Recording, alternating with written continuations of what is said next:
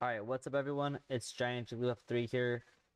This is going to be a Junk Queen versus Zarya matchup guide, but this is going to be different from my other guides. My other guides were basically I'm in the training mode and I go over a huge explanation, whereas this time I have notes that I've written in a notepad, and I'm going to be going between that, the fandom page, which has like a bunch of the information of like the stats and stuff, as well as in here. So for this guide, I'm actually going to start off by going to um, the fandom page, because in order for us to fully understand the matchup, we have to understand Zarya, right?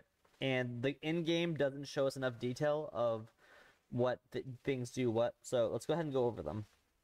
So first and foremost, she has a passive ability called Energy.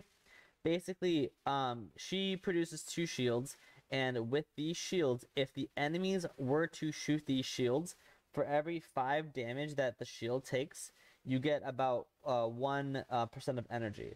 Now, technically, if you take 1 bit of damage, then it translates to a little bit, but we're not going to go over that. If you want to read the fandom, go for it, go nuts. Long story short, the shields have 200 health each, and so if you were to break these shields of 200 health, you would end up giving 40% charge to Zarya. And for each energy that she has on her, like the percentage, the more damage she does, and I'll go over those numbers as well later. There are like a few things, like Resurrect means that she has 0% energy upon revival. We're not going to get into that. This isn't about just Zarya as a whole. This is about the matchup. So just keep in mind that these bubbles will increase her damage the more damage her barriers take. So going on to the next one, this is her primary fire. This is her left click. It's the beam portion. I want you guys to keep in mind that this has a range of 15 meters, starts off at 85 per second, and goes to 170 per second with 100 charge. And you can actually see these stats on the bottom of the reload time as well, and that it is a rate of 20 rounds per second with an ammo of 100, so it takes 5 seconds for her to run out of ammo. This is actually important for later. This headshot is important, but for what I'm gonna analyze, it's irrelevant. So just keep that in mind. For her secondary fire, it is a projectile. It's an area of effect. It's technically weaker if you're hitting a single target, but if it's hitting multiple targets, it adds up because it's AoE, because of that splash damage. So for this one, it's 25 rounds per shot and 100. And it's 1 shot per second, so you can shoot this for about 4 seconds. I will probably not go over this like at all for this matchup, because this is more of a one-on-one matchup situation kind of thing. I will be going over the beam portion. But there are some values if you want that as well. Did I just hear Drunk go, eh? Alright, whatever. I don't know if you guys even hear that. Now here's the big chungy wungy of Zarya. This is the whole matchup, to be honest, is particle barrier. So there's also projected barrier, but we're gonna go over particle barrier a lot more. So this thing has 200 health, so does this one. This thing has a 10-second cooldown. This one has an 8-second cooldown. She does things like cleanse herself, and if you shoot it, she gets that energy that we were talking about earlier. Now, the most important part of this is this 10-second cooldown and the 200 health, and the 2 seconds part. Everything else, with the idea of status effects and stuff, pretty important, but not as important as those 3 right there, because that's where a lot of the math comes in. Protective barrier is basically the same thing, but with a shorter cooldown. But we'll keep in mind that this is a thing, but you'll see later that I don't really include it in like the numbers and stats. As far as her ult, it's basically a hard CC. You can't even like more fade out of it. There are some ways to get around it, and I'll talk about those later. But as a queen alone, you have no way of getting out of this. It's gonna last for where is the duration? 3.5 seconds. And it is a projectile kind of sort of, so she doesn't have to be next to you or anything. and it grabs multiple people. So, I think if I go over my notes, yeah, that covers about everything I wanted to cover for there. So let's actually go into the training mode. I'm actually gonna go back to comp game. And let's go to Zarya. Now, let's say we are not considering the right click, because the right click has what I consider to be just about infinite range, right? It goes up and it won't disappear until it lands or hits someone, right? This bot is what I'm considering. So Zarya has a 15-meter range. If I go to the 15-meter point and just a little bit more, actually, you'll see that I shouldn't be hitting him. But if I walk forward just so slightly, I am now hitting him, and this is in between. So typically, if you see a Zarya, you want to be one of two places. You either want to be at this like 16-ish meter point where she can't hit you, or in order to threaten her, you can be about the 5-meter. You don't have to be exactly 5 meters. You can be 7. You can be 3. Doesn't matter. Her damage is consistent throughout the entire beam. It doesn't like scale down or anything. So if you are right here, you can threaten with the Carnage Swing. You can probably land a lot more of your shots. Like, let me go ahead and change to Junker Queen real quick. Ignore that. I am not a Zarya main. Let's go to Junker Queen. My throne is where I say it is. Actually, let's go ahead and go over here where we can actually make a Zarya bot, because we can actually see the size of her in comparison. So, going here, gonna go Zarya. So, if you stand, what is this like? This is about 5 meters maybe, but if you stand right here, I do have her reticle to be about the size of the spread. I can't really see it, but if I go like this, it like barely gets her, and this will fully land on her. Now, you also have a projectile in Gracie, but keep in mind that she is a tank, so if you pull her, she doesn't go as far as most other characters would. Yeah, and when you're at around the 5 meters, if you stand like right about here and you go Carnage, you will get her. It is within your distance. Keep in mind that you can also get a headshot. She can't. So I think I mentioned that earlier. So if you're around this like 5-meter range, look at how much headshot I'm getting. And your 80 damage per shot becomes 160 per shot. If you land it all, you probably won't. There probably like, will be like a few that like go in and out. Plus like the strafing and stuff. If you just hit the body, it's 80. Just go like a slightly above, and this should do a combination of body shot plus headshot. All right. Let's go to the next section. So the stats. Unfortunately, I'm in a custom, not a custom game. I'm in a practice range where if you're not in a role queue situation setup, it will basically act as if you are in open queue or whatever, or arcade where you have like the less health. So let's actually leave this real quick. And I think I have a custom code. Presets, Drunker Queen testing. I just gotta make sure to not accidentally hit a specific combination of buttons, or else I actually let me just make sure I can still do it. If I go to Drunker Queen right now, if I do, there we go. Okay, cool. I can still do that. So you'll notice that I have 450 health, and if I switch to Zarya, or if I pull out Zarya, Zarya has a combination of 475 health. So by default, Zarya has more health than you. You can, however, give yourself overshield by shouting, which will give you 150 and put you at 600. However, Zarya has the advantage here because she's got 2 bubbles that she can put on herself for 200 each. So keep this in mind. So Junker Queen does 106 damage per second. This is not the same as damage per shot. Each shot does 80 damage, but if I just hold it, you shoot faster than a second, so therefore you do over, your damage per shot. And with reload, you do 85 damage per second. you'll notice that it takes 6 body shots to kill Zarya, which is it equates to 4.5 seconds without bubbles. So 2, 3, 4, 5, 6. You'll have 2 extra shots, and I will get to why those 2 extra shots are important later. But if you accidentally shoot a Zarya bubble, you shouldn't need to reload in order to kill her. Just don't keep shooting the bubble. Or do. I'll explain that later too. Now, for Zarya, let me actually switch to Zarya right now real quick.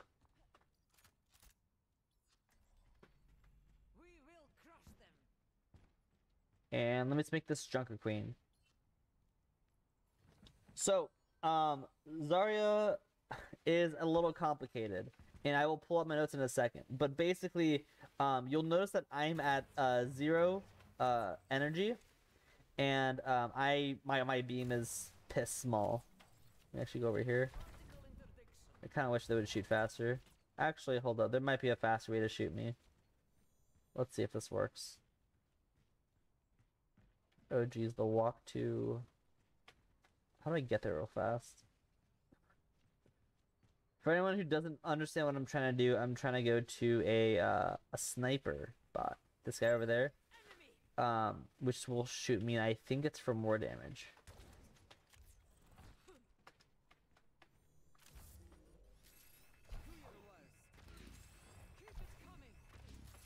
Alright.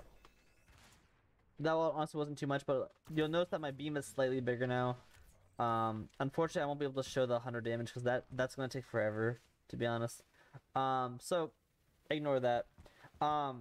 Let's just go over the numbers right now. I'm going to go ahead and pull up the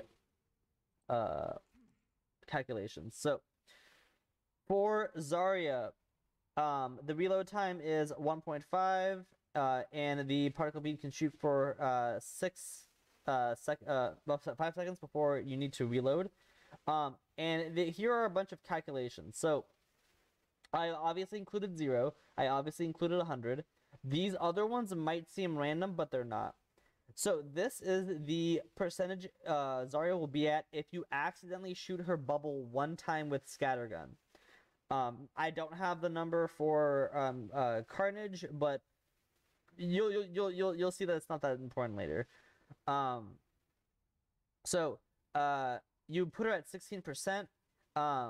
At 25%, Zarya is doing the same damage as Junker Queen's Scattergun.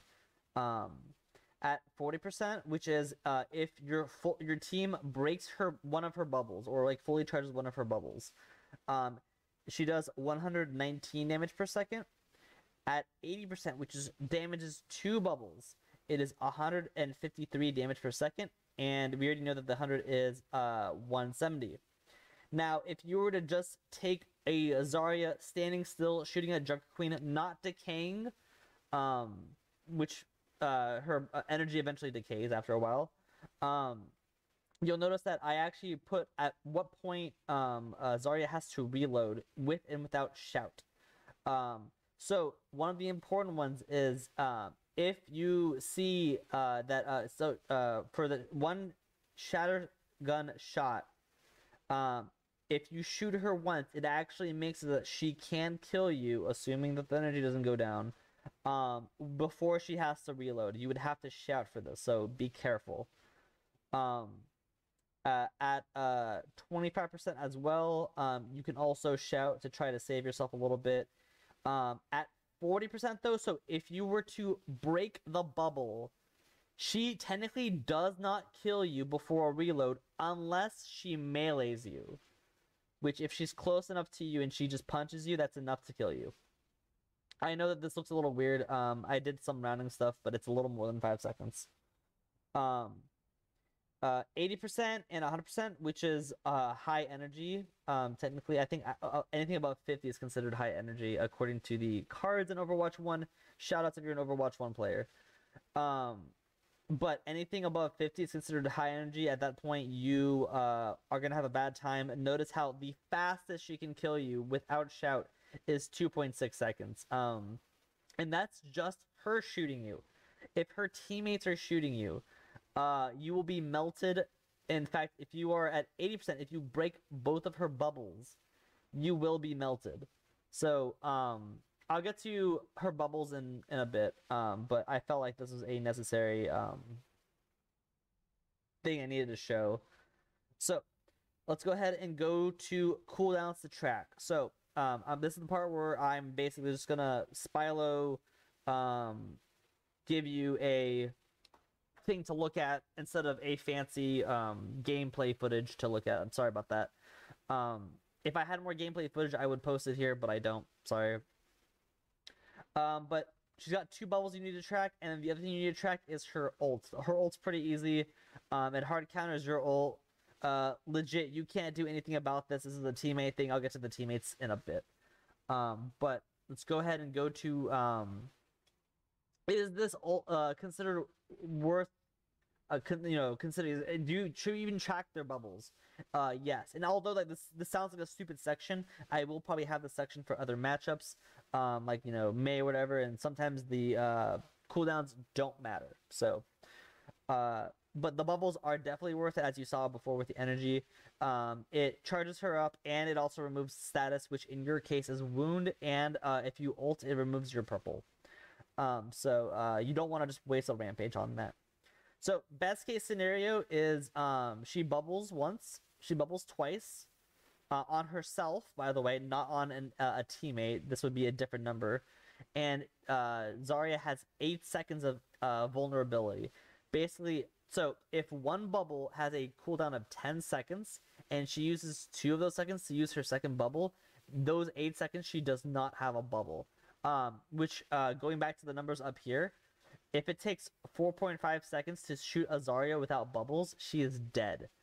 So keep this in mind. If she spaces, even if she spaces out like a little bit, right? Let's say that she bubbles, waits 2 seconds, so it's 8 seconds on cooldown, and then uses the bubble again. Now it's 6 seconds. You have a 4. You only need to kill. You have 6 seconds to kill her, and it only takes 4.5 to kill her.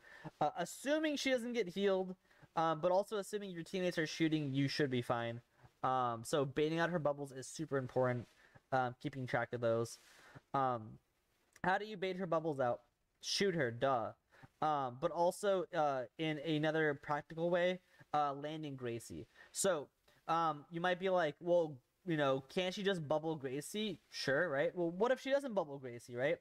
You pull her in, and now she's in a bad spot where your team can do more damage at different angles because they're closer, right? Like, let me go ahead and explain this concept in game. I don't need to switch it to that, right?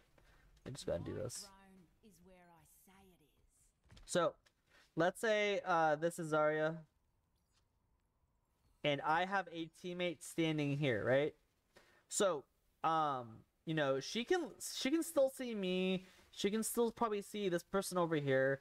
But if you pull her forward, all of a sudden she can't see all of us. This person now has a better vantage point. So does this person over here.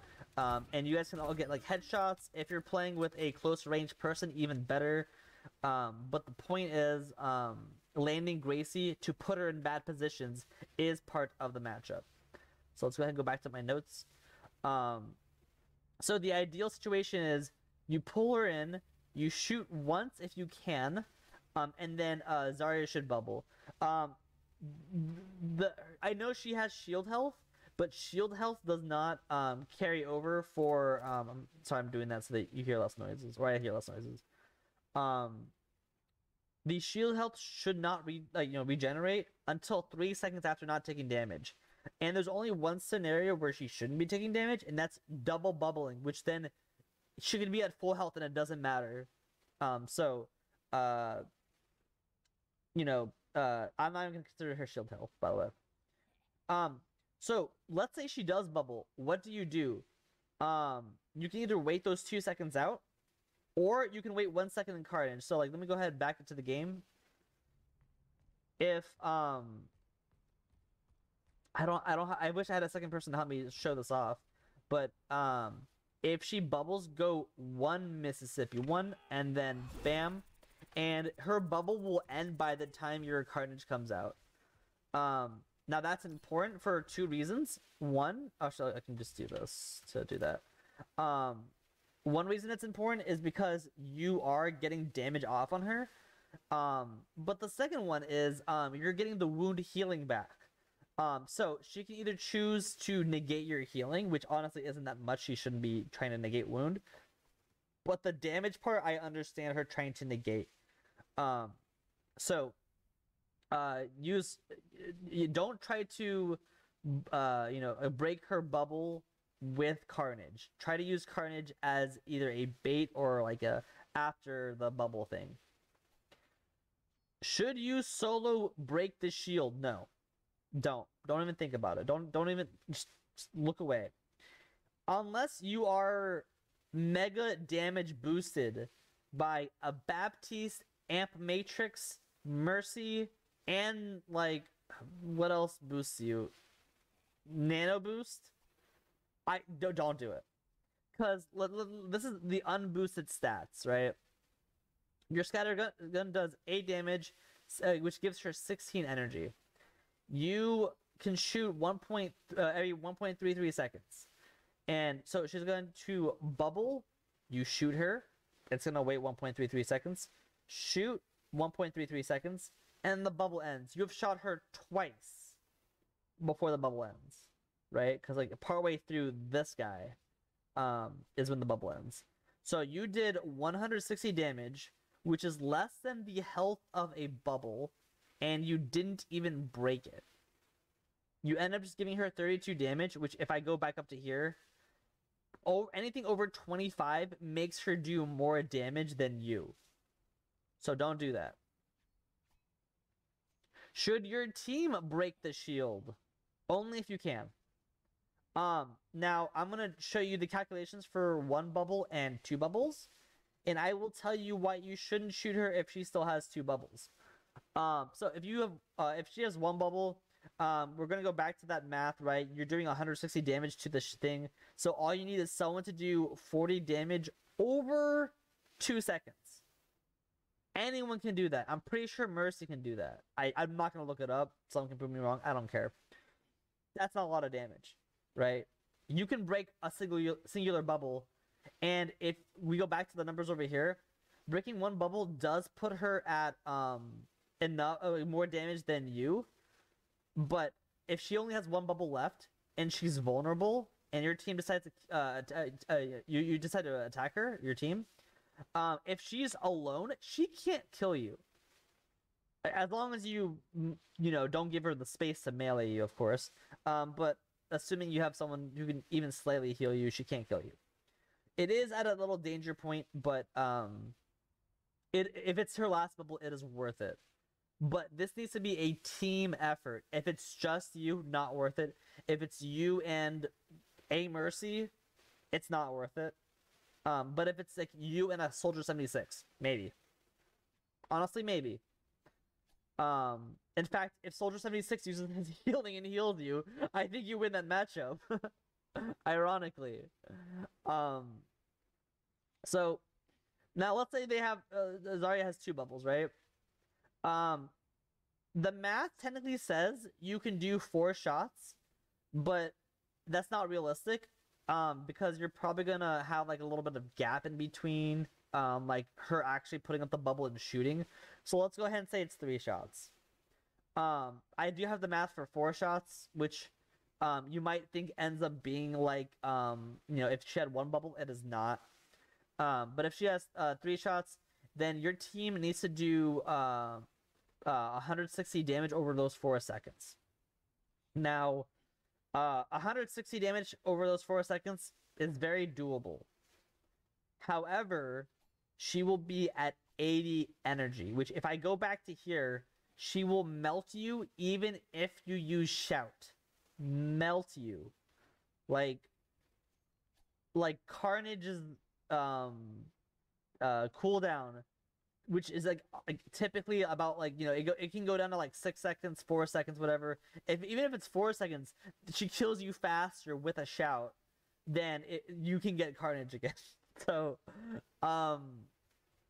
keep that in mind. 80 damage is scary. even if you get those 4 shots in, right, it's 80 damage over 4 seconds, which is like the same mathematically as the 1 bubble. However, she probably won't just do 2 bubbles in a row. It'll probably be 1 bubble. Her team's healing her. She lets you take take a little bit more of her health. She bubbles again. Her team heals her again, or maybe even like a Suzu, or maybe their Ana puts someone to sleep on your team and you don't get the damage out. 2 bubbles is not worth it. Just trust. All right. What do you do when she's out of bubbles? Scattergun is your highest damage per second. It's what I recommend if you can get mostly body shots and a little bit of headshot in there. That should use all of your pellets. If you are for some reason making out with a Zarya and you can put it in her head, sure. I don't know why that would be a thing, but Scattergun is your only item, weapon, whatever, like your only tool to get headshots. So it is your highest damage per second. Keep that in mind. You can also Rampage. Now, why is Rampage nicer over Scattergun? It is easier to kill a target that cannot heal than it is to just, dump a load into the Zarya. Plus, if you have your ult, you're not grinding your ult again, right? Like, you have to use your ult before you can get another one. So, you might as well Rampage. Would I say solo target her? Honestly, possibly. Because let's go back to that piece of information I said wasn't useful earlier. I can't believe I'm going back to this, but if she dies and she gets rezzed with 0 energy. So all of that, charge or whatever, does not come back. It's just gone. Now I put a little star here. I don't recommend Carnage. Carnage has like a 1 second wind up time in order for you to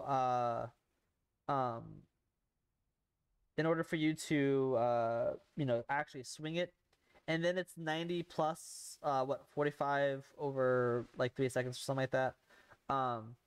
So if you can time this right after her bubble, great.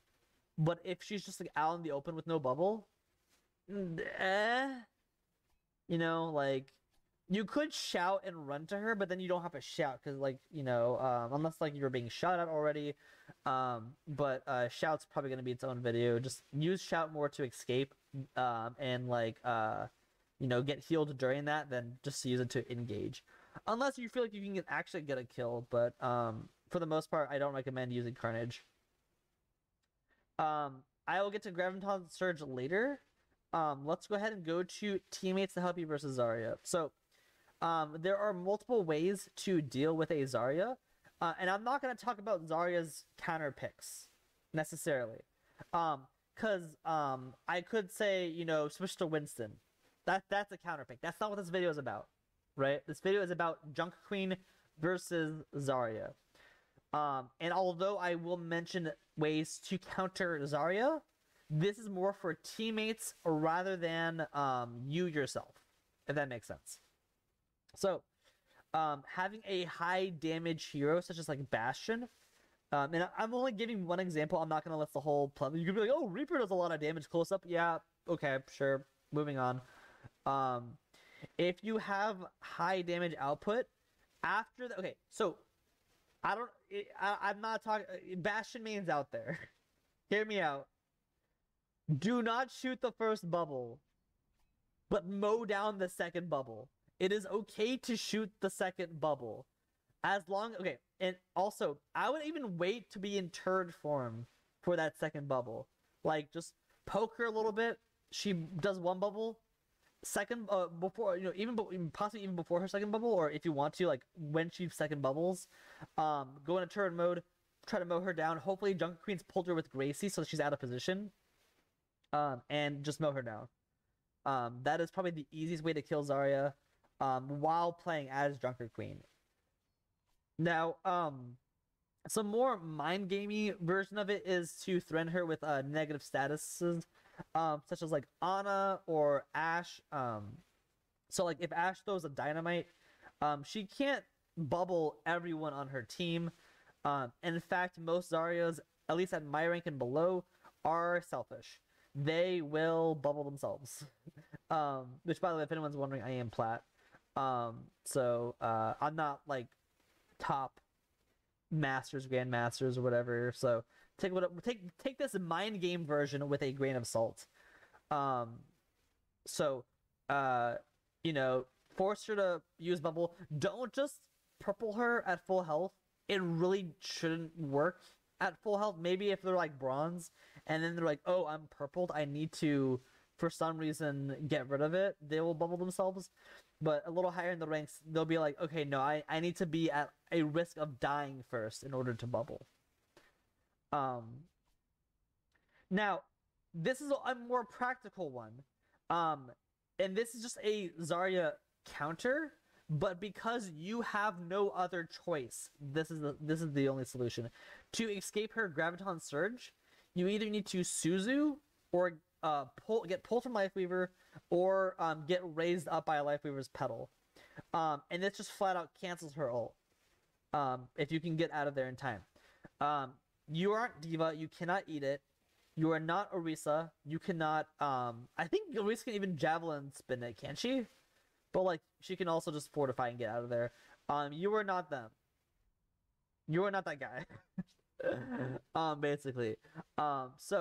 Having these two as your supports is pretty good. Which is why I'm like still like, you know, iffy on this mind game portion of it. But the last one I want to mention is just flat out a character, Mei. She is sometimes known as a tank buster, but in this situation, she's more of a no escape kind of character, where if you slow Zarya, she will have to bubble herself in order to like get out of there and like cleanse her freeze, which is like what we were talking about earlier of like threatening with negative statuses. But then if she tries to escape with a bubble, like as she uses the bubble, you can prevent healing and also her escape by putting up a wall. Now you'll notice that this list does not have something like another section for like Reaper or something like that, right? I want to say as a Junker Queen main, you should probably realize that you are better with characters that play close up with you as a team, rather than like Ashe, who's a sniper, which is why I don't have Ashe as like here or whatever, right? You might be like, oh, but Ana can be long range. Ana can be whatever the hell she wants. Listen, Ana's fucking cracked. And you can even say stuff like, you know, Baptiste can do a lot of damage. Sure, yeah, I'm not denying that. Baptiste can definitely do a lot of damage, especially if he uses his ult. But these are just some examples of like, let's think of these instances rather than let's just counter Zarya, you know? So these are potential teammates you can have. I honestly can't think of anything else I want to add to this video. So let me know what you guys think of this format. If you want more gameplay footage or like an analysis of like a game, I can try, but I don't decide who my enemies are, you know, my opponents are in you know, maybe in like quick play I could be like, yo, do me a favor, I need to record a video. But other than that, I don't really have, you know, people to do this with. Hopefully this helps someone out, and yeah, it's already like a 30-minute long video. Until next time, guys. You know what? Actually, request the next character you want in the comments. I'm not usually like a like, comment, and subscribe person, but like this is all supposed to be educational, and if it does help someone out, I do want to know what a video they would like to see next. So until next time, peace, guys.